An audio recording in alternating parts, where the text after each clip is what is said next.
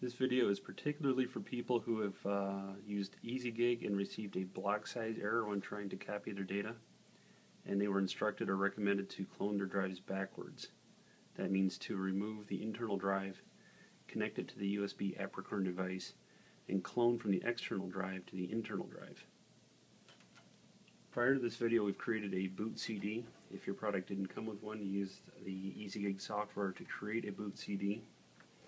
And depending on your PC, you need to strike the right key to pick the right boot device. This particular PC, it's F11. Most PCs, it's F12.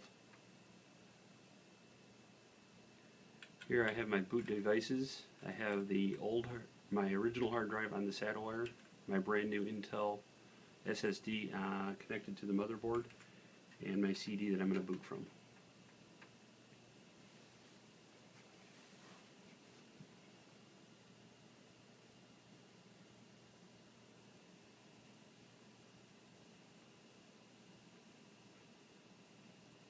This is EasyGig as it launches. We're going to accept the terms, get started.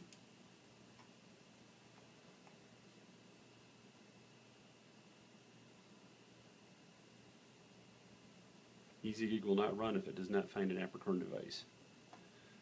So here I have my drive with data on it, my old hard drive connected to the saddle wire.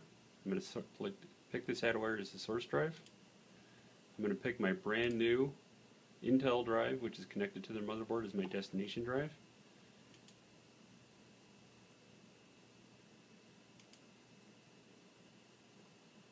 It gives you one last chance here. It tells you where your source is and your destination. You make sure you have this right, or else you'll overwrite your data.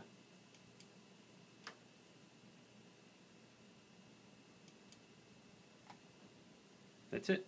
Wait for EasyGig to finish.